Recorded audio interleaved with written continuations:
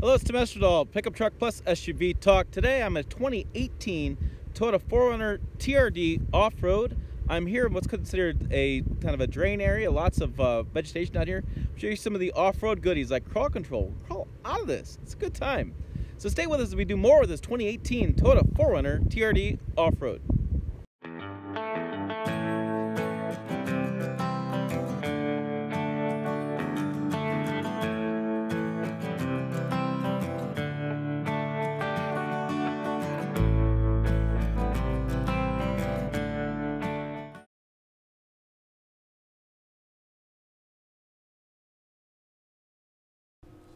Before we get into this review, let's discuss what 4Runner model I'm actually driving. Toyota's got 4 different versions of this 4Runner this year, and there's been so much noise in the TRD Pro, you may be confused about what you're seeing on the screen. So the visual you're seeing, the B-roll, is an SR5, that's their base trim package. There's a TRD Off-Road, a TRD Pro, and a Limited. So it gets a little confusing with the TRD Off-Road and TRD Pro. So let's talk about some of these differences. SR5 is your base package. It's going to be some skid plates. It's going to have the LED taillights, a smoke sport trim, 17-inch wheels, colored keyed front and rear bumpers. It's going to have cloth seats. When you get into the premium packages, you add leather typically, and you add some more silver accents, excuse me. And in the TRD Off-Road Premium package, which is what I was driving, there's a power tilt slide moonroof with sunshade that's not available in the TRD Off-Road and TRD Pro grades. So basically you get the moonroof. And you get the leather Sport-Tex type leather seats. In the TRD Pro version, that's where you step up and you're going to get the Fox 2.5-inch internal bypass shocks throughout. You're going to get the off-road TRD Off-Road, or TRD Pro, excuse me, roof rack, and the JBL premium audio system. For the TRD Off-Road Premium, you get 17-inch 7-spoke alloy wheels, you get the TRD Off-Road external hard badges, and in the premium package on the interior, you're going to have the stitching. It's going to be the soft text, trimmed, heated front seats, 8-way adjustable, and has a TRD red lettering on the driver and front passenger headrests. So if that's not confusing enough, let's talk about the off-road capability. So the off-road capability, both of the TRD, or all three of the TRD Off-Road, TRD Off-Road Premium, and TRD Pro have ventilated disc brakes. They have multi-train ABS. They have locking rear differential, multi-train select, and crawl control. They also have the approach angle with the 2-bolt drive will be 30 degrees, 4-wheel drive will be 33 degrees, departure angle for both is 26 degrees, and ground clearance for the 4-wheel drive is 9.6 inches, and the ground clearance for the 2-wheel drive is 9.0 inches. So again, this is the 2018 Toyota Off-Road, and this is going to be the premium package you're seeing on screen and throughout this review. So I hope that cleared things up. Okay, so we put this in low, press our button, turn it on. So put it in drive, press our button. You can hear the gearing catch on.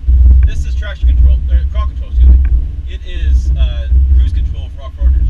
I'm going to go over this hill and go down to this drain, and I'm going to flip around and go back the other way. So a scenario could be, you know, you got something down here you want to retrieve. You know, I don't know if you put a deer in the back of this SUV, but you could. Right? And so it crawls over, you're hearing the grinding. It sounds a little terrible, but that's the brakes and the system sending torque to the wheels and controlling how much torque is coming to the wheels and using the brakes to slow us down. I'm literally no hands. I got no hands on, I got no feet on the steering wheel.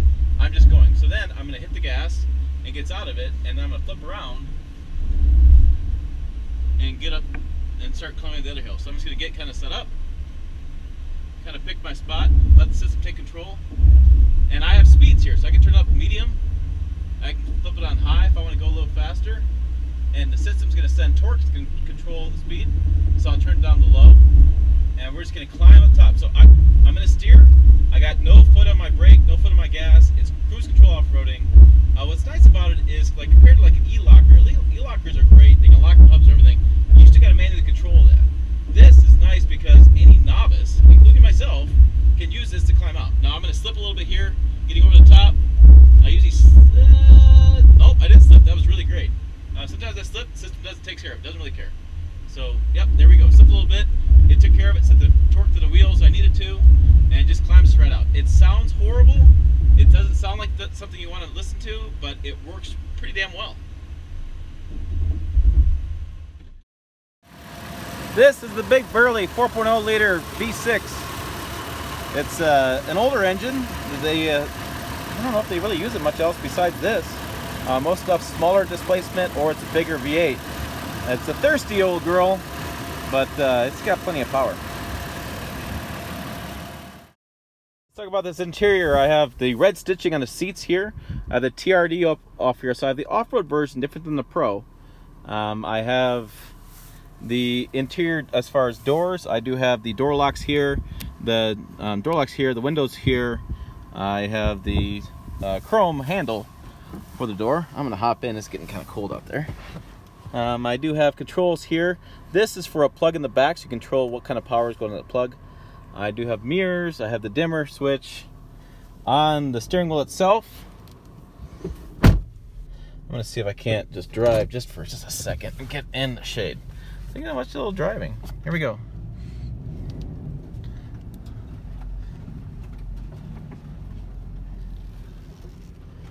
Oh yeah, now you guys can see. See, it's so much better. I have controls for the stereo here, volume, Bluetooth here. I do have the stock here for the windshield wipers, and then down below I have the this cruise control stock. I'm averaging about 15.8 miles per gallon. It's a pretty cold day. I have 4 low. I just was doing a little bit off-roading and playing around with it. Over here I have the big center stack with the big knobs. These are like reminiscent to me like a Jeep Wrangler kind of knobs. I like them. They're nice and big. I do have a push button kind of system. I can kind of get through different apps and flip around to different things. Big vents, the clock. Let's see what else is going on over here. I do have the circulation modes, the heating control as far as temperature, fan speed, and where it's coming from. Rear defroster, USBs, cigarette lighter, plug-in, a few cubbies for some stuff.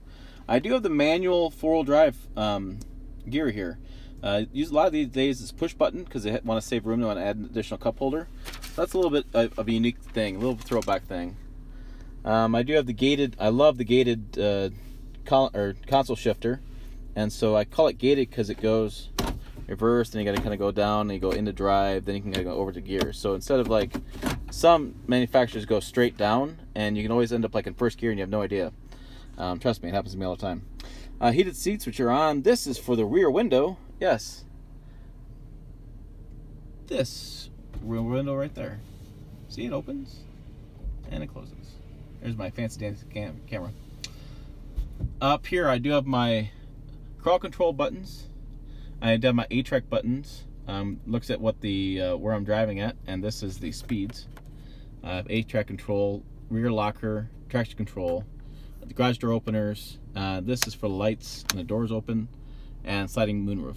And then I have lights right there. So this is the tilt and slide and recline moonroof. Additional fee for that. Over here I have a different type of brushed metal here, and I have the harder plastic here, and a pretty good sized blow blocks. I have the gloss ebony here for the interior. I do have a center stack console. It doesn't hold, I mean, it's a pretty good size. It holds quite a bit of stuff. What's nice about it is it's not so deep that you're going to lose stuff, and I do have a nice little handy holder there. I can put tissues in. Kind of nice. So they don't get lost in the caverns of some of these new vehicles.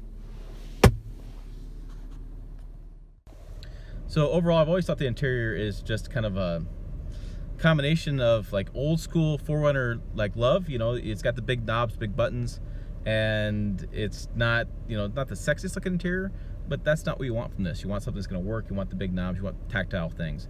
I like them. You know, I like the fact that I can just get them with a pair of gloves, grab them in the middle of winter, turn them on, don't have to worry about, you know, little small tiny knobs, which drive me nuts.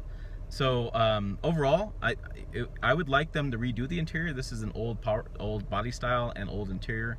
Been in the market since 2013, maybe even, I think it was 2012, maybe. I'll double check that. You can leave me hate in the comments below on that. But I believe that's the model year of when they updated it last, and it shows. I think it's time for a new interior, but it's hard to beat this 4Runner. It's hard. Toyota sells a ton of them. You're looking for an off-road vehicle. This is really one of the top ones to get. So let me do some more highway driving, and I'll tell you about the ride quality, and we'll wrap this review.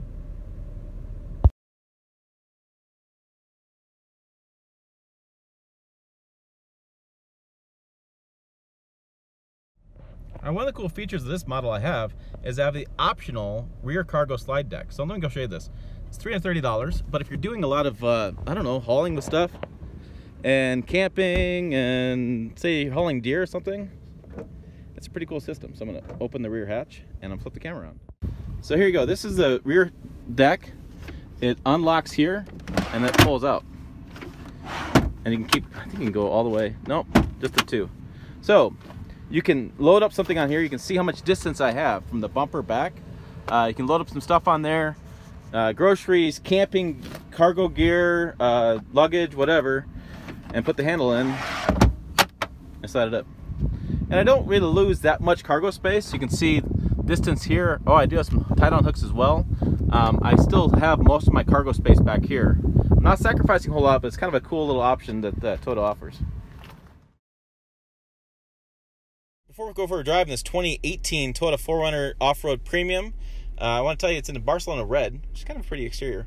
It's got the 4-liter V6 in it. It's 270 horsepower and 278 foot-pounds of torque. This combined in the package is $42,690. I do have the sliding rear cargo deck, adds $330. The KDS, the kinetic dynamic suspension system, adds $1,750. The power tilt slide moonroof, pretty cool, adds $850. I get a $750 Keep It Wild savings discount. So let me put it in reverse and we'll go for a little drive. So I got the 17-inch, what did I say, Goodyear Duelers on there? I think that's what I said. On this, they're all the off-road tires. It's a pretty good tire. You know, this is definitely set up for an off-road vehicle. What's interesting about this is it has a alright ride quality. If you're looking for like an SUV, you know, smooth ride quality, this probably isn't the choice. But it's the pro and con there of where you're getting as far as capability. I think it's really a lot of fun to drive. It very much works in different areas of the country, right? So, you know, maybe downtown New York City is not quite the vehicle for you. But if you're out in the rural area like I am, and you get snowstorms like I do, and you get opportunities to go get in the mud or play off-road like I do, this is one of those vehicles that's probably going to be on the top of your list, but it's probably one of those vehicles you're not going to think about. You know, a lot of guys out here, and definitely off-road guys, are thinking like lifted pickups. They're thinking Jeep Wranglers, kind of the two vehicles that come to mind. And in this case, you really don't need to. You can do a full-size SUV, or not full-size, but you can do a mid-size SUV, basically. You can sit 5. You can, you know, go get groceries. You can have everything covered in the back. You can go on a long off-roading, go camping, go overlanding if you want to. You can have, you know, there's cargo room straps on top. I have a friend who does it in northern Michigan. He puts camping gear on here and goes out for the weekend. And has a great time because he doesn't have to worry about getting stuck. Because if he gets stuck, he did something wrong. Because there's a lot of capability in this. And yeah, sure, you can still get in a situation that gets you in trouble. But with crawl control, with the 8-track system, you know, you're going to have a hard time getting into places that get really stuck.